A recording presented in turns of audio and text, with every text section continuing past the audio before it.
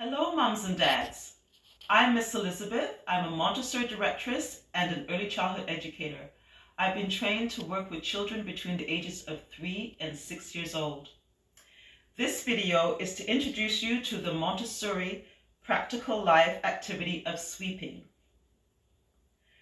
The practical life area of the Montessori curriculum is to help the child learn how to take care of themselves as well as their environment.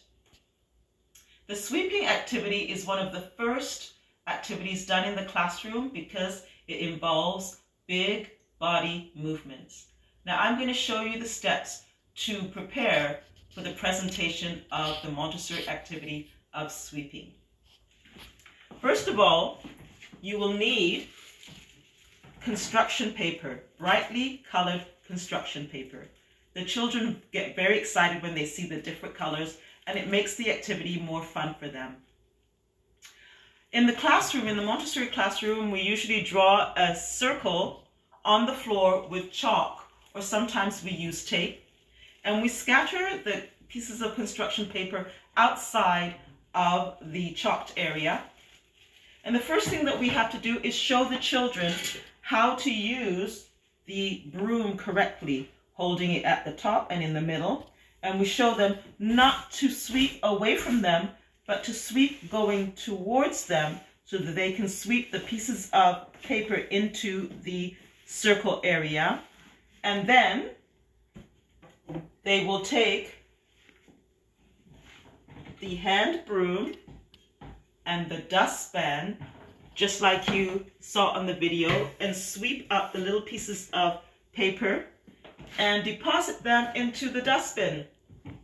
Now choose a dustbin that you can use over and over again so that the child, you can collect the pieces of paper from there and put it back into your Ziploc bag so that the children can do the activity over and over again.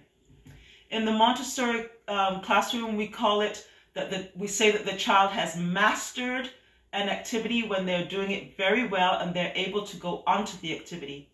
We notice that when the child masters sweeping, that they love to do it all the time.